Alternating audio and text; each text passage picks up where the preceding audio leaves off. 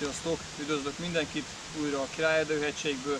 Egészen pontosan itt vagyunk a Révi Zichy-barlangnál, innen fogunk indulni a mai túránkra. Völgy baloldali körútját fogjuk bejárni. Rengeteg érdekes sziklaképződményt és barlangot fogunk útba ejteni, valamint lesz két fantasztikus kilátásunk is a Sebes-Körös szurdokvölgyére, úgyhogy aki teheti, az tartson velem.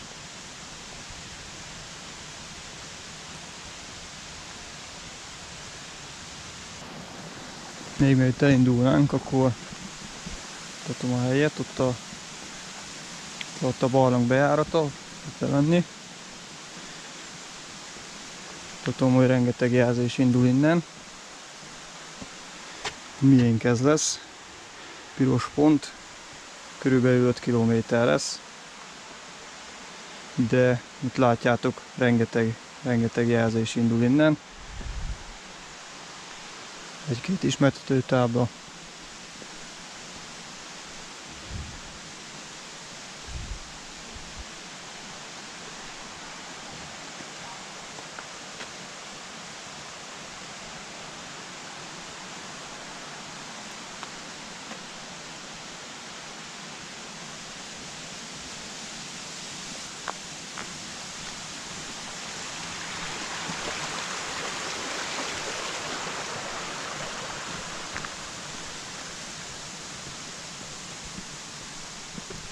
A kezdő videóban biztos feltűnt nektek, hogy mi az a romos épület ott mögöttem. Hát ez a régi Pestera menedékház. Hát, mikor utoljára voltam itt, akkor még nem volt ennyire lepukkant állapotban, mármint úgy értem, hogy még a tetőszerkezete valamennyire állt, de úgy látom, már az is elvesztette a harcot az idővel.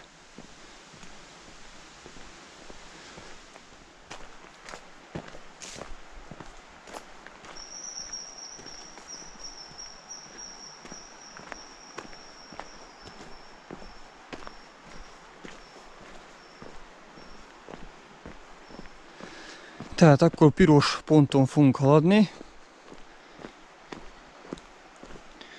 5 km lesz. És körülbelül 350 méter szintet kell kimászni. De fantasztikus útvonal lesz. Úgyhogy megéri végignézni majd a videót.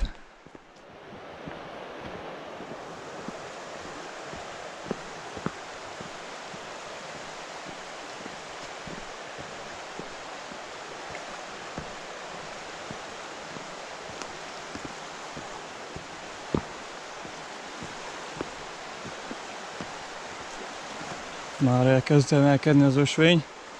Ugye ezt a 350 métert ezt le kell küzdjük valahogy.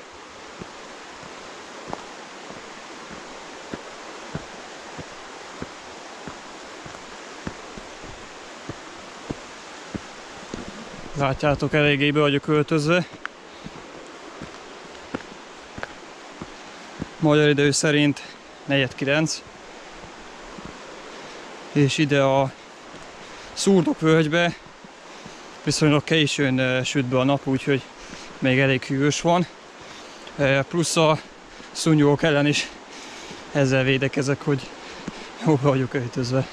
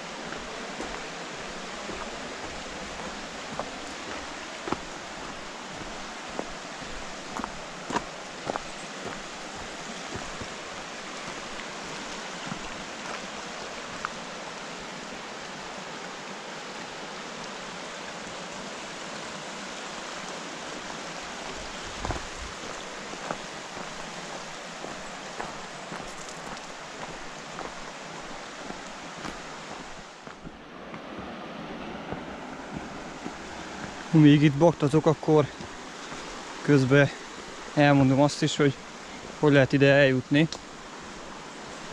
Láttátok, eléggé izolált helyen van. Pont most jön a vonat. Kapóra jön, mert erről akartam beszélni. Nem tudom, hogy innen, de talán egy picit ott a fák mögött látjuk. Tehát akkor választ is kaptunk szinte arra a kérdésemre, hogy hogy lehet ide eljutni. Hát a legegyszerűbben vonattal, ugyanis ez a Révi Zichy-barlang, ez sem autóval, sem más közlekedési formával nem lehet megközelíteni, ugyanis ide a szurdokvölgybe csak a vonat jön be, méghozzá a menetrend szerint közlekedő járatok Nagyvárad és Kolozsvár között itt haladnak el. Gyalog lehet még megközelíteni, és akkor viszont az autó is játszik. Méghozzá autóval Nagyvárad felül érkezve, Körös topánál, Repede Crisului románul kell letérni a főútról, és eljönni egészen Körösrévig, ott hagyni az autót, és akkor a vasút mellett ide elgyalogolni. És közben érkezünk is az első barlanghoz. Mondtam nektek, hogy rengeteg barlang lesz az útvonal során. Ez a legelső, ez a Kecske-barlang.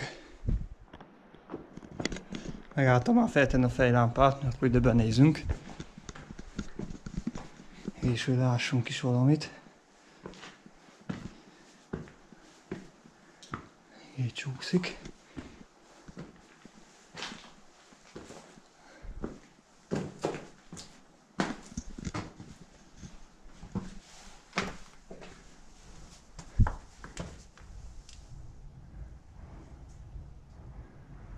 Jól tudom, egy idő után elszűkült, tehát egy ilyen pár métert lehetne itt hasonkúszva még beljebb menni.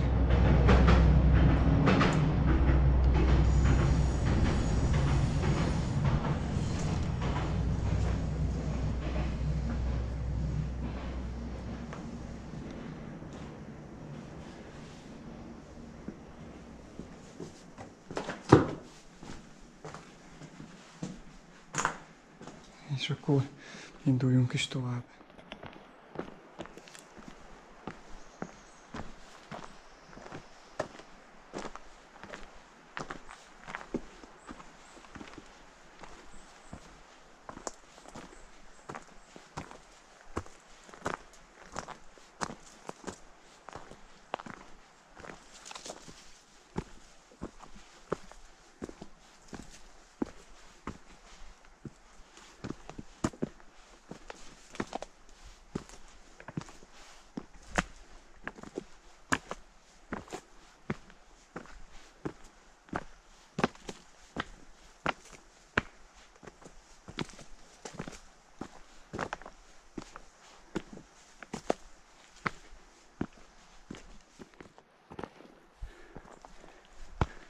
Akkor amíg mászok felfele,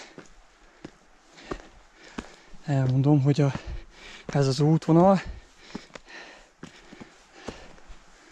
ez a jelzés az egyik kedvenceim közé tartozik. Számtalanszor végigmentem már rajta, de ahogy sose unja meg az ember.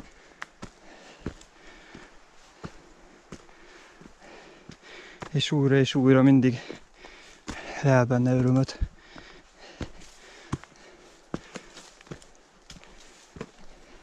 Szinteket már keményen mászok ki.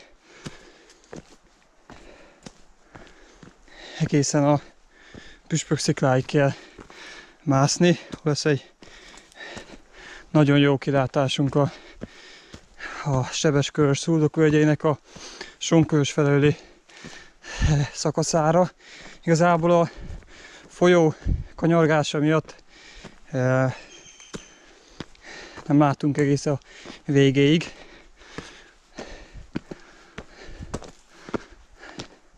A vonatnak a pályáját is úgy oldották meg, hogy két alagút is van itt nekik a szorosban, mert már nem fértek el a víz és a sziklafal mellett.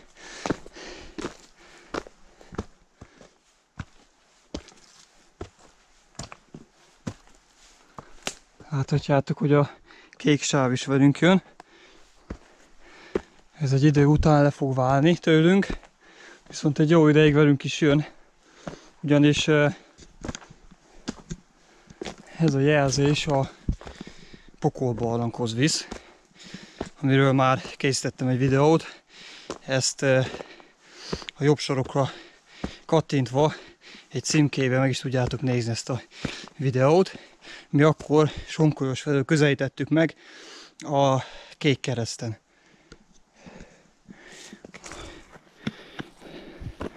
Újabb ilyen zsákutca-szerű kiugró rész. Ezt nem hagyhatjuk ki.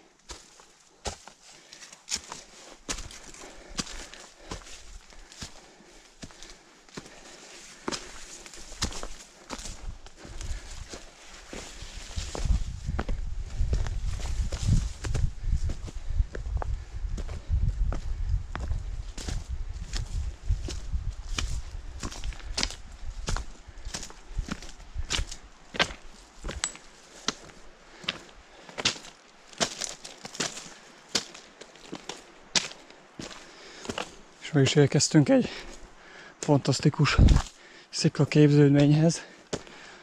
Csók kapujának is nevezik.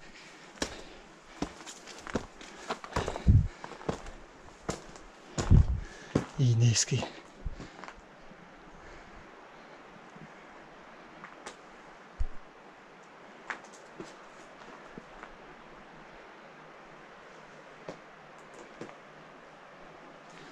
Még ide kisétálok. És lenézünk. Királyerdő-hegység, Sebes-Körös-hegység.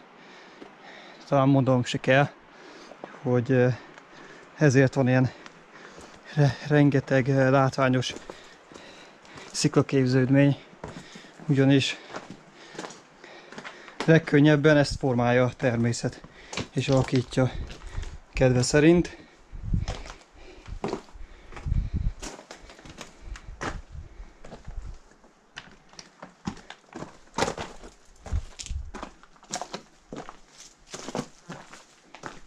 És most visszabaktatunk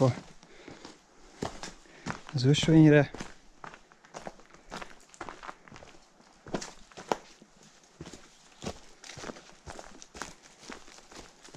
Itt ágaztunk le az előbb. Tettünk egy ilyen kis kört, és akkor folytatjuk is tovább az utat, amely továbbra is meredeken emelkedik.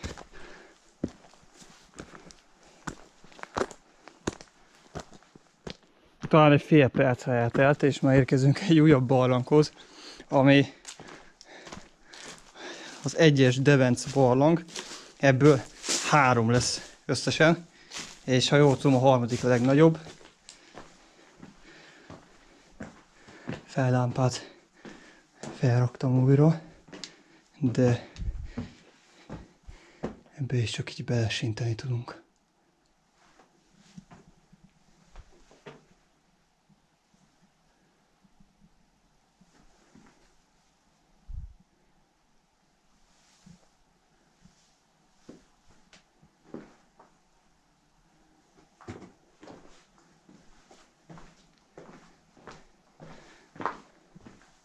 Ha valakit esetleg elkap az eső, miközben erre jár, akkor ezek kitűnő menedékek. Meg a hőség elől is lehet hűsölni.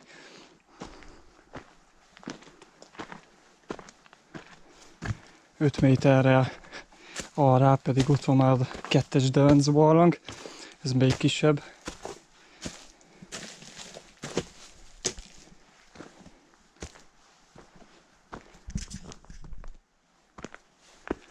És akkor érkezünk a 3-as Devenc barlanghoz. Ez a legnagyobb, hogy már mondtam.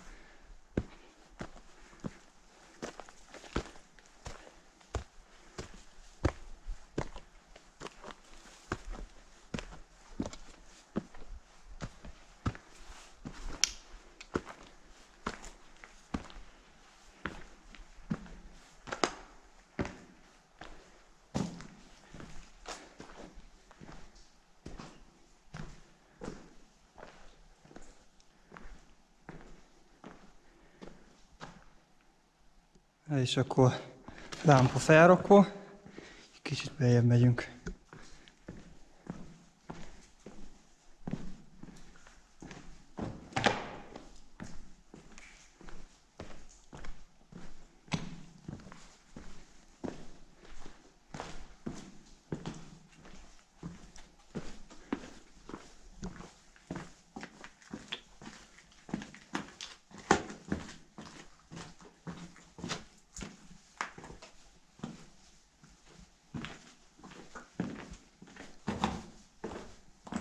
Nagyon csúszik és nagyon nagy a páratartalom. Nem tudom, a kamera annyit vesz ebből az akcióból. Remélem, hogy valamennyit igen.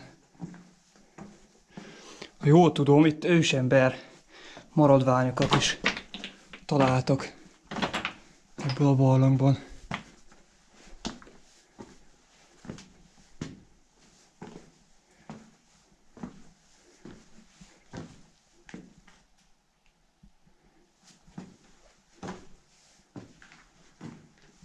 Kőképződmény. Úgy látom, hogy kb. A járható rész eddig tart, úgyhogy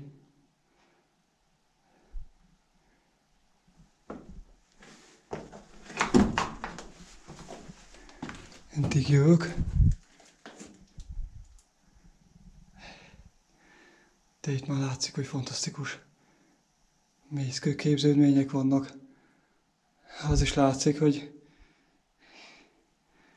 már picit meg vannak feketedve.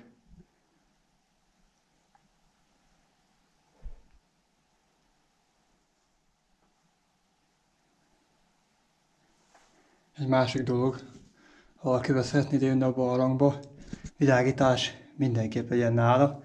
Ugyanis mutatom, hogyha nincs világítás. A kamerámnak a piros fénye, ennyi. Itt vagyunk a barlang közepén, tök sötétbe.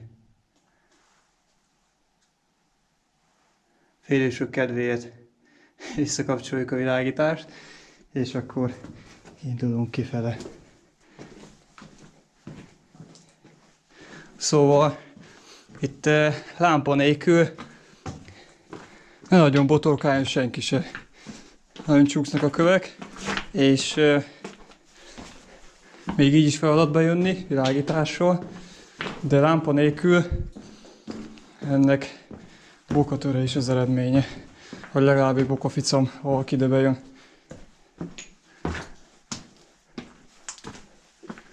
Úgyhogy csak óvatosan.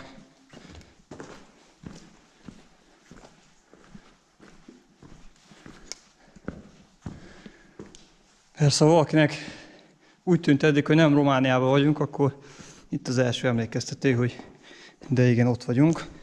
Szemét persze eldobálva mindenfele. Hát igen, ez már inkább a Balkán.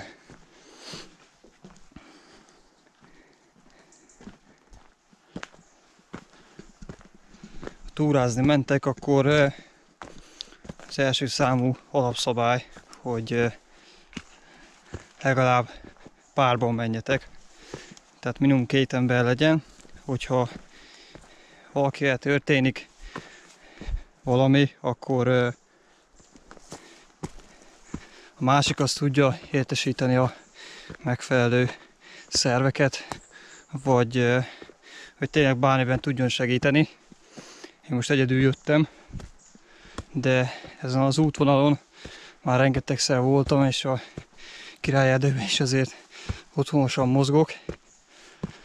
De még mielőtt valaki ugyanúgy elbízná magát, mint én most, annak szólok, hogy figyeljen oda, még hogyha már többször is volt egy útvonalon, többször bejárta, akkor is bármikor bármi megtörténhet. Tehát mindig ugyanolyan óvatosnak kell lenni egy útvonalon, mintha az ember most járná be először.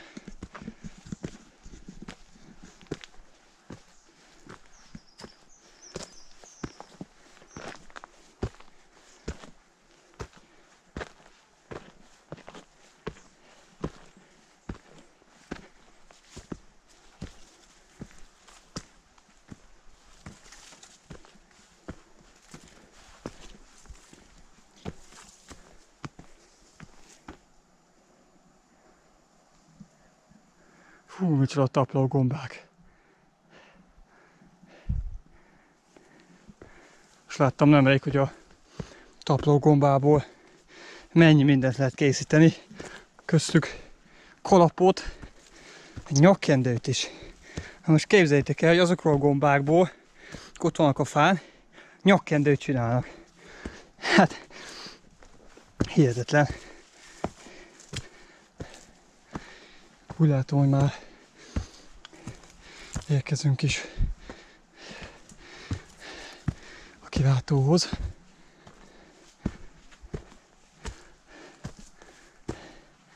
Most egy sziklás szakasz jön.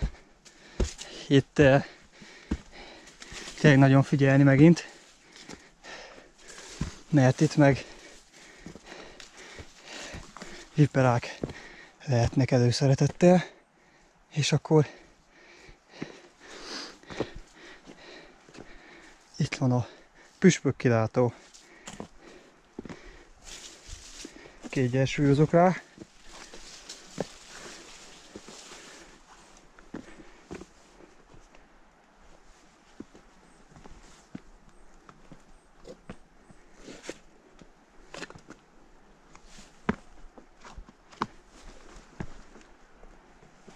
Na kérem szépen, én nem megyek tovább.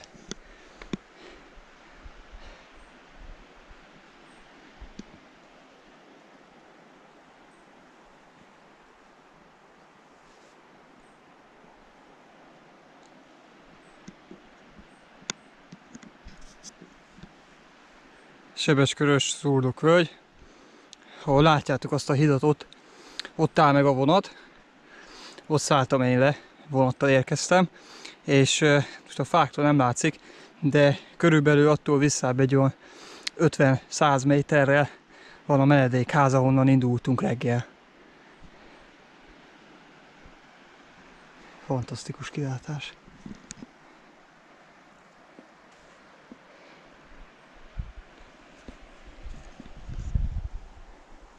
Itt meg, ha jól megfigyelitek, a sziklafalban valami csillog. Azok a fémszövegek sziklamászóknak.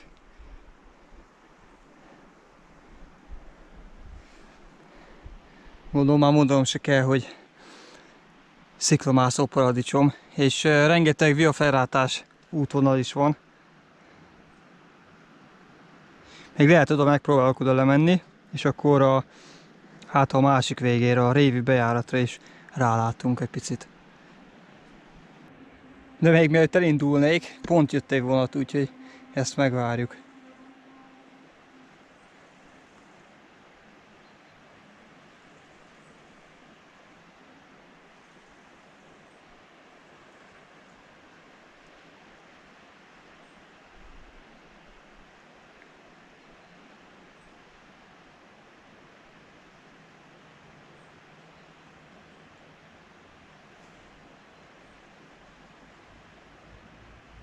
Talán haladszani fog az is, mikor ér be az alagútba. Itt van amúgy itt alattunk, ahol tesz egy ilyen ívet, ott megy be az alagútba.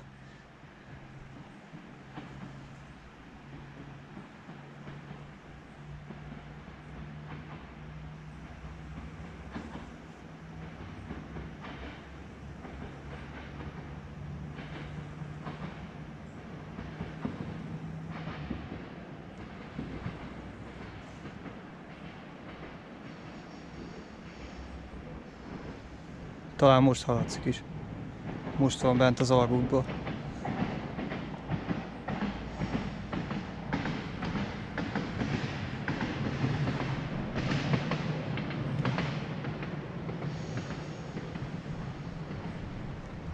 kiegyensúlyoztam ide, mondtam nektek, de hát sajnos nincs olyan kilátás, mint amit én vártam arra mögöttem, szoros másik oldalára, de mindenkit megmutatok, hogy ott szembe azon a sziklafalon,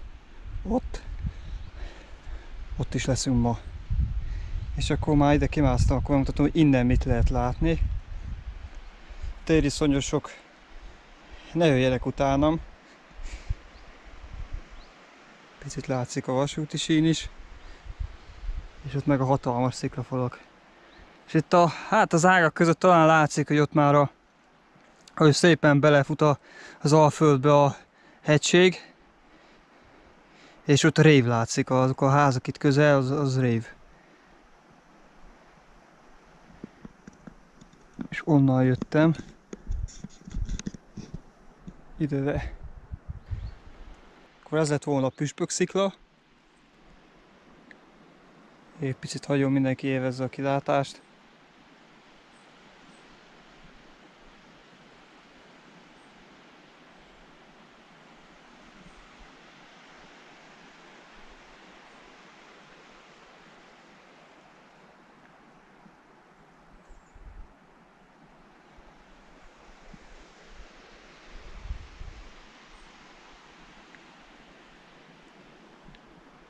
És akkor én itt visszamászok, és következő megállóhelyünk az a Czárán-páholy lesz, ahol picit bővebben beszélek arról, hogy ki is volt Czárán Gyula, és vajon mitől páholy a páholy.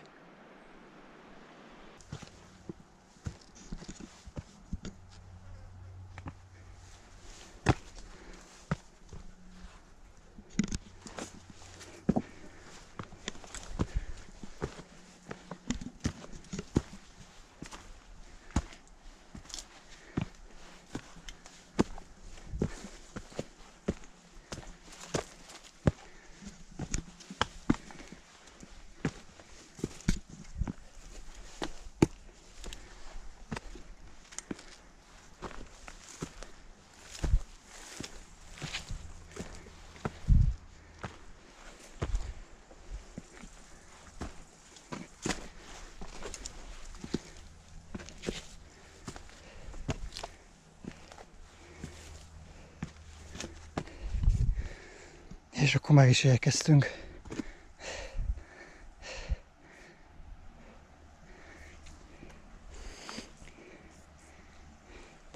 Itt vagyunk a Czárán-páholyban.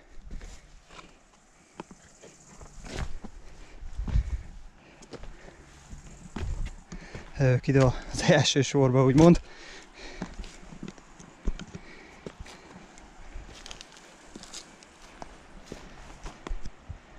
És akkor nézzétek csak, olyan mitől páholy.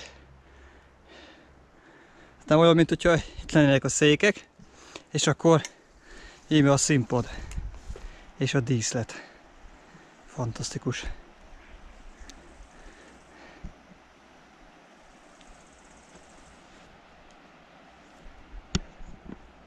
És akkor ígértem, hogy Czárán Gyuláról is mondok pár szót. Nagy természetjáró volt itt a Bjari-hegységben és a Királyerdő-hegységben. Nagyon sok turista útvonal neki köszönhető, ugyanis ő taposta ki, ő építette ki ezeket. Még annak idején a 19. század végén, 20. század elején, tehát nagyon a saját pénzein, tehát nagyon sok mindent köszönhet neki itt a környék. Többek között a Révi Zichy-barlang is, ugyanis, ha jól emlékszem, 1903-ban, mikor a vasútépítés itt haladt el, akkor Handul Károllyal ketten, aki a főmérnök volt, ők vették észre, hogy itt egy barlang lehet, és ők robbantották be, és úgy alakult ki igazából a bejárata, és onnantól kezdve ő járta be, ő kezdte el tanulmányozni és felfedezni, de az Zichy-barlangon kívül például ott van a Meziádi vagy Mézgedi barlang, amit még Czárán-barlangnak is hívnak, ugyanis az teljes egészében ő fedezte fel, ő térképezte fel az egészet.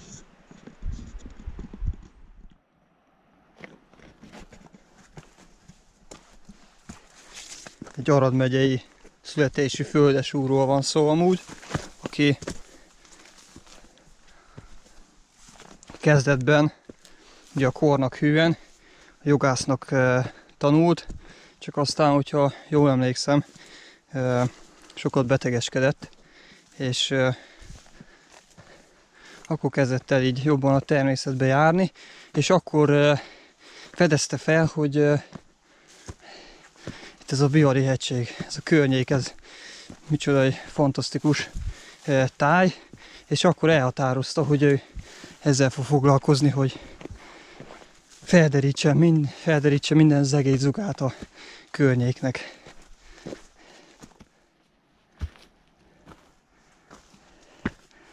Kezdetben a helybéliek nem fogadták túl szívesen, nem tudták mire vélni, hogy járja az erdőket. Majd aztán, amikor cserébe csomagok hordásáért, stb. Jutalmat adott nekik Czárán, akkor kezdték látni, hogy ez egy jó ember, és nem árt nekik.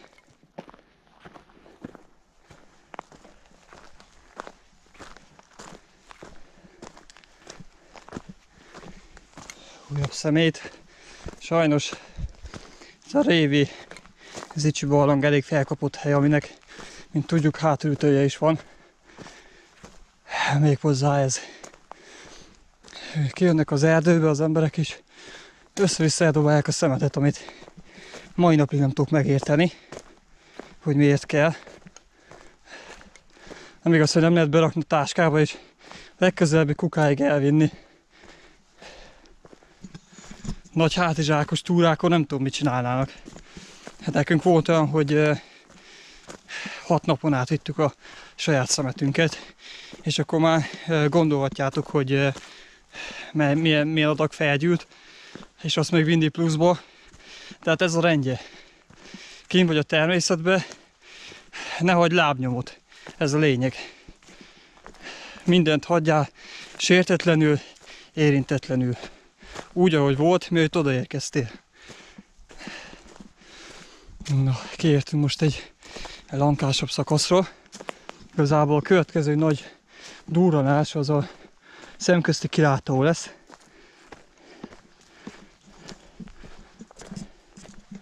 Addig ilyen erdélyi szakasz lesz. Nagyon hangulatos.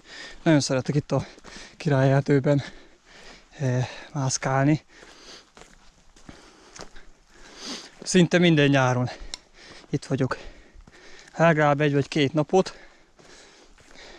Viszonylag egyszerű a megközelítése, mint mondtam. Nagyváradról 50 km például vonattal. Na, és akkor meg is érkeztünk a szalágazásig. Ugye Pokolbarlang jobbra, és látjátok, szoktak Czárán Gyulának az emlékére egy túrát is szervezni. Ezt mindenkinek ajánlom. Nagyon hangulatos. Ha jól emlékszem, talán az EKE szokta szervezni, az Erdélyi-Kárpát Egyesület. És van egy kisebb kör, meg egy nagyobb kör. Úgyhogy mindenki a saját felkészültségének megfelelően tud választani. És akkor nekünk továbbra is a piros pont, a völgy baloldali körútja.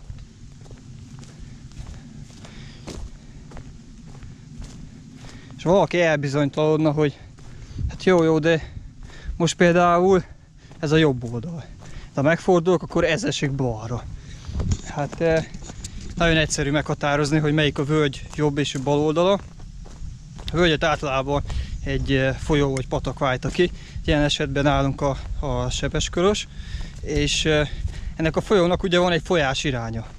És a folyás iránnyal megfelelően állunk, akkor van bal oldal, és akkor van jobb oldal. Tehát most ez nekünk, megfordulok, tehát így ahogy állok, ez a bal oldal, és a másik a jobb oldal. Tehát most jelenleg a bal oldali körúton vagyunk. Ilyen egyszerű ezt eldönteni. És gondolom azt is kitaláltátok, hogyha van bal oldali körút, akkor bizonyára van jobb oldali is, így is van. A jobb oldali a kék pötty, kék pont, és tervben majd van az is, hogy azt is megmutatom majd nektek egy videóban.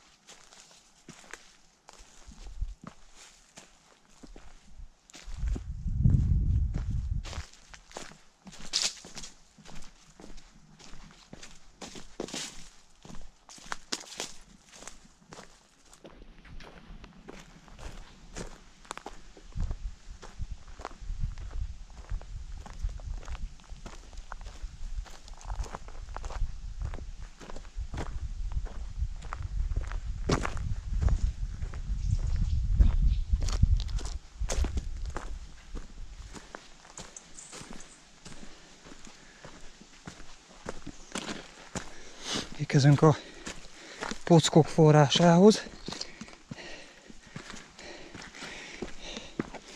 Hogy csörgedez benne valami kis víz.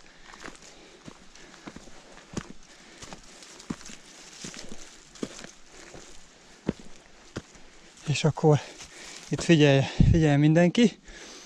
Jobbra elmegy a piros háromszög, amely szintén a Révi Zichy-barlangtól jön és Szyntkülönbségre megy, és akkor itt nekünk balra kell, továbbra is a piros ponton.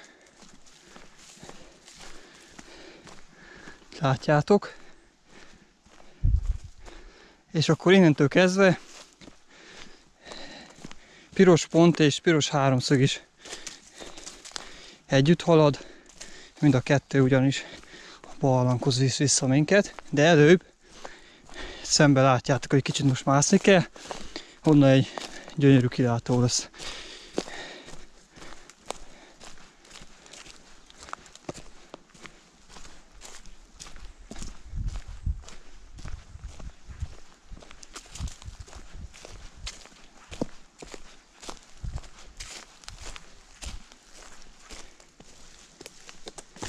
És akkor érkezünk is.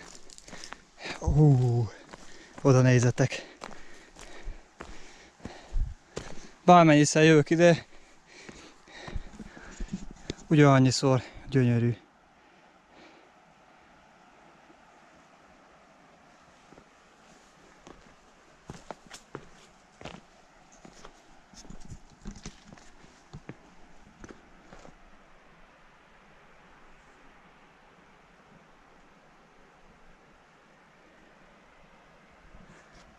Amit látunk, az a Sebes-Körös szurdokvölgyének a rév felőli bejárata.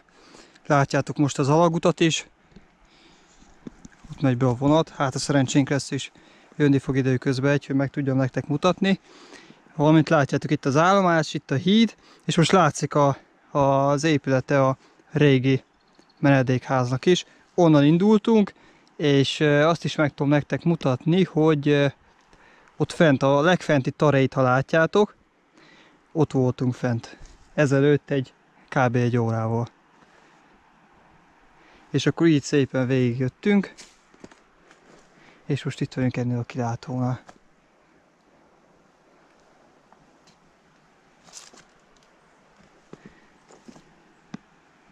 Van ám mélység.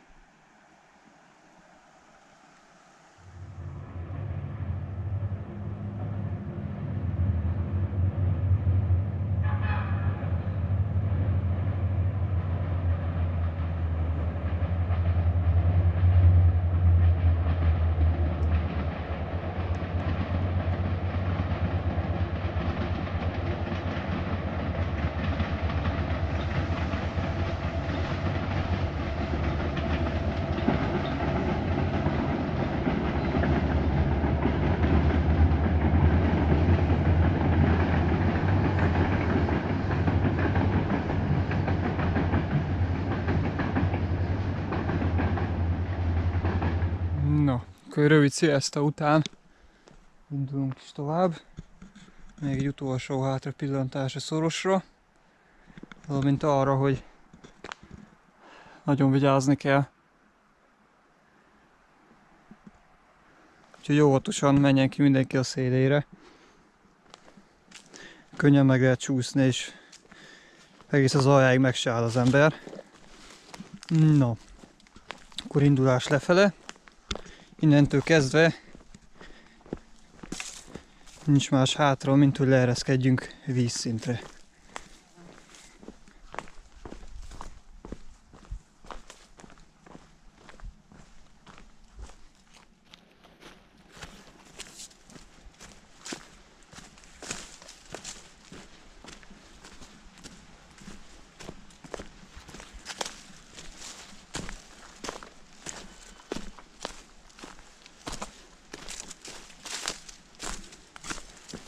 Aki Körös szeretne látni, az itt a környéken rengeteget láthat, ugyanis Romániában folyik a Fekete-Körös, Sebes-Körös, Fehér-Körös, Köves-Körös,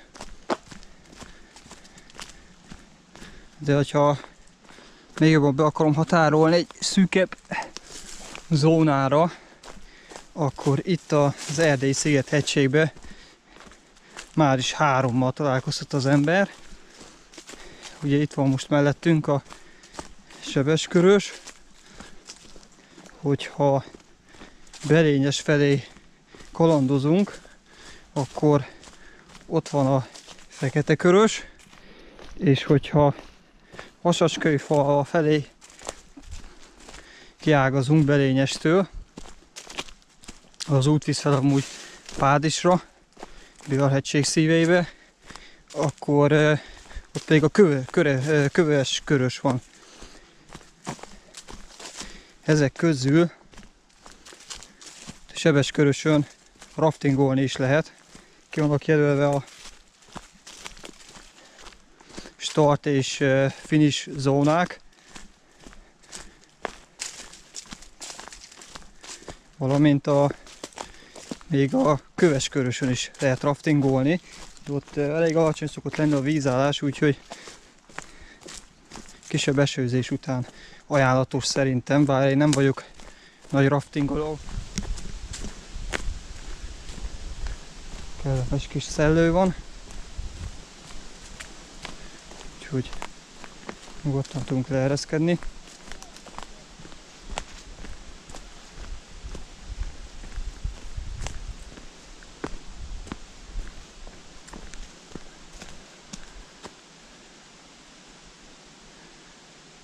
És akkor újabb elágazás. Nekünk továbbra is a sima piros pont kell, tehát figyelni, nem a kettős piros pont. Tehát itt nekünk nem egyenesen kell menni, hanem balra kell, de még előtte megnézzük ezt a táblát.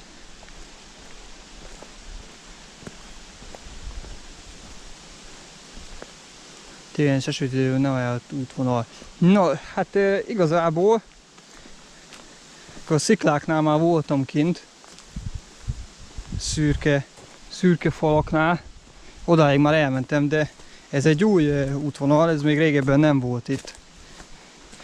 Ezt is ki kell próbáljam egyszer. Át lehet jutni egész Sonkölösig, és mondom, odáig még sosem mentem el ezen az útvonalon, úgyhogy talán a legközelebbi videóban ezt bemutatva, ki tudja.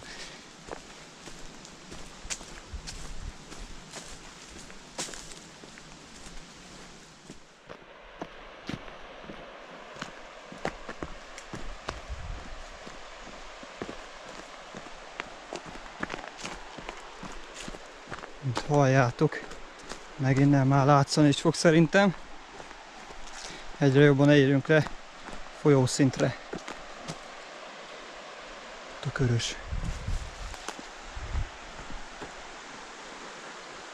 Mutatom, hogy honnan jöttünk le.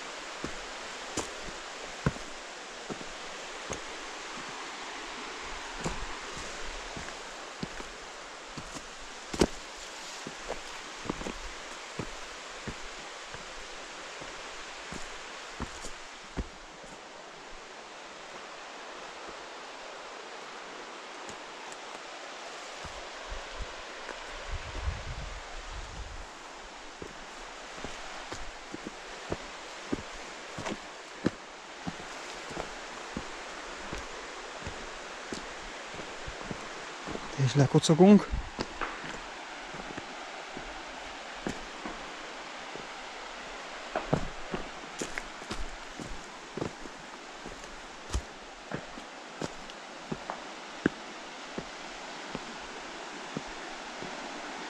Kijöttem ide az állványra. És akkor itt jövünk.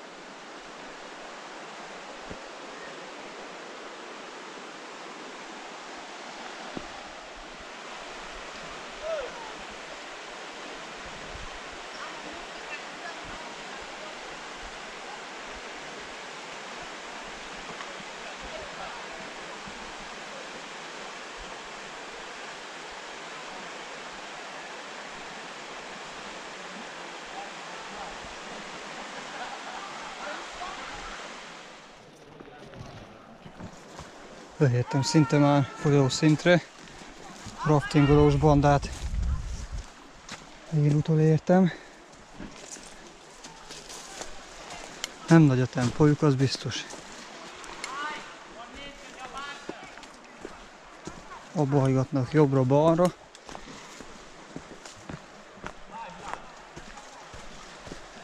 Hordbás helyet eveznének, már rég lent tennének.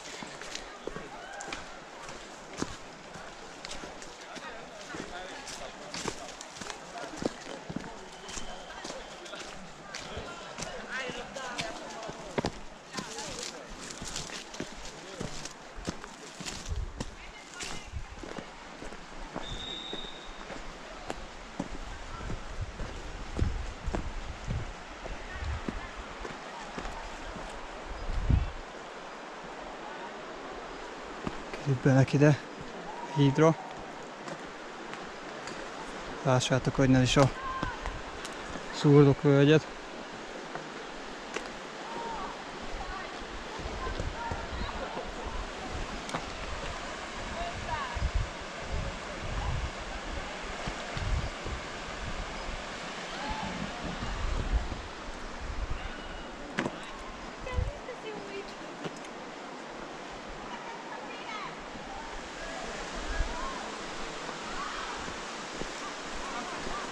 És akkor innen már nincsen sok hátra, körülbelül 100 méter, és meg is érkezünk a barlanghoz.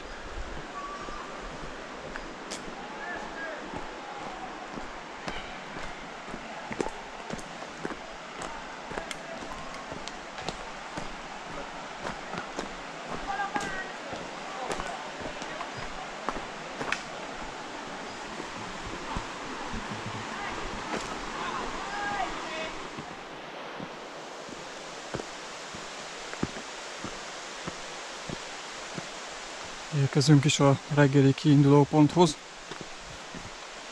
a Zichy-barlanghoz.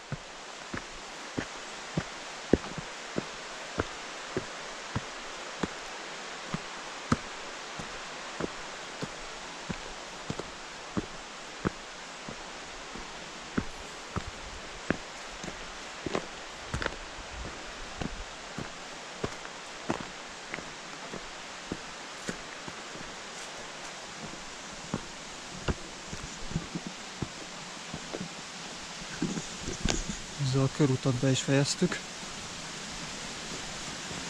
Egy baloldali körútját bejártuk, úgyhogy remélem, hogy tetszett a videó, és hogyha tetszett, akkor és legközelebb is, ha nem tartanátok, akkor iratkozzatok fel, nyomjátok meg a csengőgombot, és akkor legközelebb találkozunk. Sziasztok!